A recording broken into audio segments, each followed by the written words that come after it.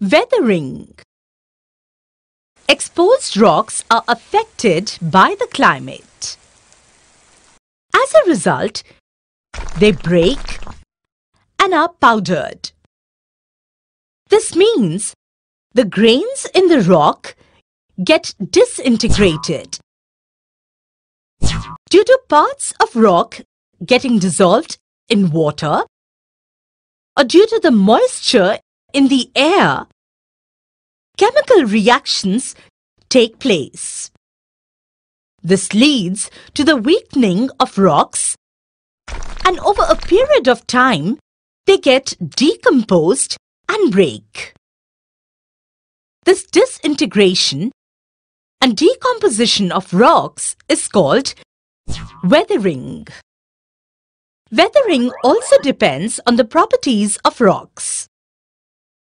The intensity of weathering depends on the cohesiveness of the rock, that is, strength of a rock, its porosity, that is, density, the joints present in the rocks, etc. The climate of a region also influences the process of weathering to a great extent. Mechanical weathering and chemical weathering is the two main types of the weathering process. Mechanical weathering mainly leads to the disintegration of rock, that is, to separate into pieces, whereas chemical weathering causes decomposition of rocks, that is, destruction of minerals in rocks. Mechanical weathering. Due to the rising temperature during the day, minerals in the rock expand, and as the temperature falls during the night, they contract. As this process goes on continuously, stresses develop in the rock mass. The grains are separated and the rocks break away. In the hot deserts, temperatures within a day vary to a great extent. At times, this process is so intense that explosions occur as rocks break. Rainwater seeps along the cracks in rocks. In regions where the temperature drops below 0 degrees Celsius for a period of time, the water that has percolated, which means filtered gradually through a porous surface in the rocks, gets converted into ice. Ice requires greater space than water. Stresses develop in the rock mass as the ice tries to acquire greater space. This results in the disintegration of rocks. In many rocks, the combined action of temperature, water seeping into the rocks, and the moisture in the air leads to variations in the contraction and expansion of different layers. This results into the formation of the sheets that fall away from the outer layer of the rock. This type of weathering is called exfoliation. Chemical weathering. Decomposition of constituent minerals in a rock is called as chemical weathering. These chemical reactions take place through the medium of water. Therefore, chemical weathering is faster in areas of high rainfall. Compared to this, the chemical weathering is very low in the areas of hot and dry climate as well as in permafrost regions. Chemical weathering depends also on the properties of rock. Rocks change as some minerals in them react chemically with water. In other words, the rock gets decomposed and consequently its properties also change. For example, the carbon dioxide in the atmosphere dissolves in rainwater, and this leads to the formation of mild carbonic acid. In carbonic acid, salts like calcium carbonate in limestone get dissolved very easily, and the limestone gets decomposed.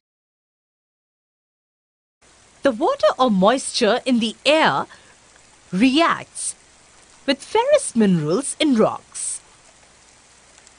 Their rusting leads to decomposition of rocks. Biological weathering. Roots of trees grow in the cracks of rocks. This creates stresses in the rock mass and the cracks widen. Different animals and insects dig the land to make holes, ant hills, etc.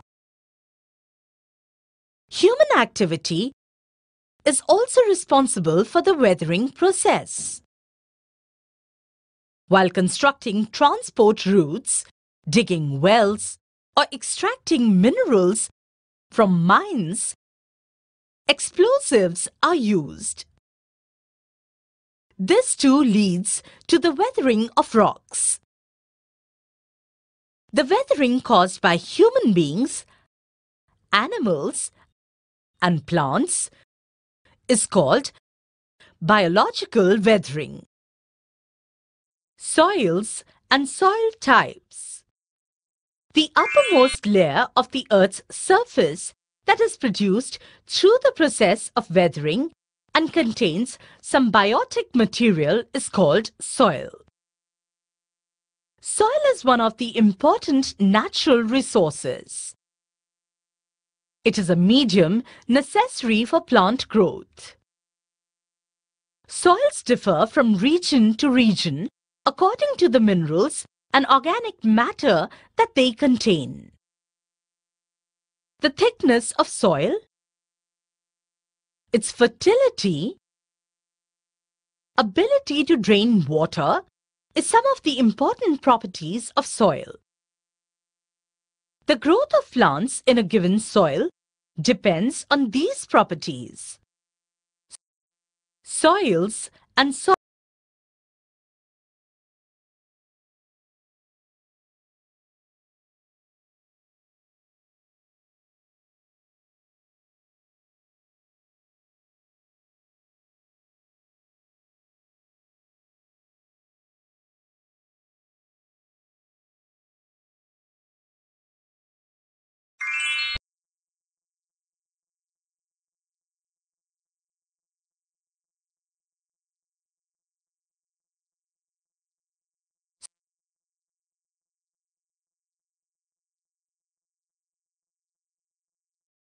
Factors influencing formation of soil.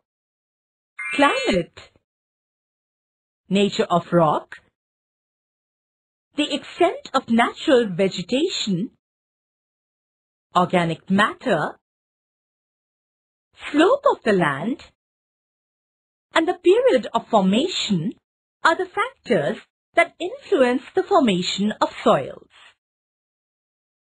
The types of soil depend on these factors. If you observe a soil section from the ground surface to the hard rock at a depth, you will find different layers. These layers are called soil horizons. The top layer contains attar and roots of plants. In the layer below it, you will find partially or totally decomposed organic material. The next layer contains small pieces of rock. The lowest layer is that of unweathered rock. A soil with well-developed horizons is called a mature soil. An enormous period of time is required for the formation of such a soil. The material accumulating at the base of mountains constantly gets washed off. Hence, sufficient time is not available for the formation of soils. Similarly, in river plains, new alluvium is constantly being added. In this condition also, the time necessary for the formation of soils does not become available. As a result, different horizons do not develop in the soil.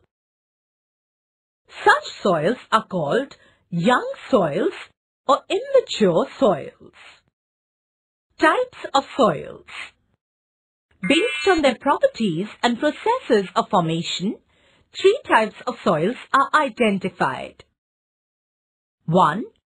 Zonal soils.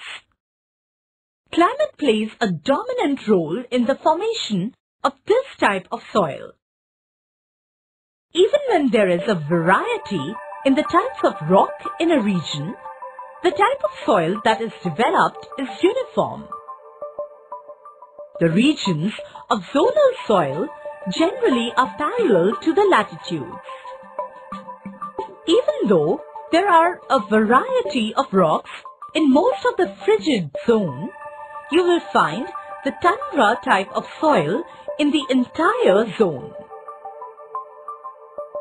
In the frigid zone, where rainfall is low, you will find the tundra type of soil. In the temperate zone, where rainfall is sufficient throughout the year, the podzol, grey-brown or forest-brown soil type is found. Where there is seasonal rainfall, the chernozem and the prairie soil type is found. In the temperate zone, where the rainfall is low or very low, we find the chestnut and the cold desert soil type. In the tropical zone, where there is plenty of rainfall throughout the year, we find tropical, red and laterite soil type. In the tropical zone, where there is seasonal or very low rainfall, we find rigor and red desert soil type.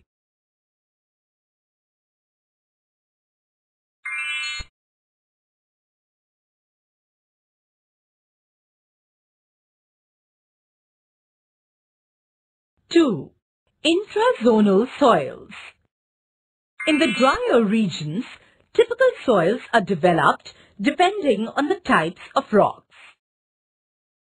The soils developed on the basalt rock in Maharashtra or the red soils developed on the granite and gneiss rocks in South India are examples of intrazonal soils. The soils from which water is not easily drained become saturated. In waterlogged regions, peat soils are developed out of vegetal materials. Soils in Kashmir Valley and Uttaramandalam are examples of this type. Intrazonal soils are developed at local levels, hence their extent is limited. Therefore, their distribution is not generally shown on a world map. Azonal soils.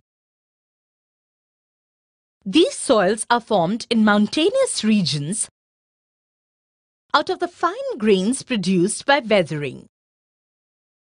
However, due to various reasons, this fine-grained material constantly slides down the slope. As a result, the time necessary for the formation of soils does not become available. Therefore, these soils remain immature.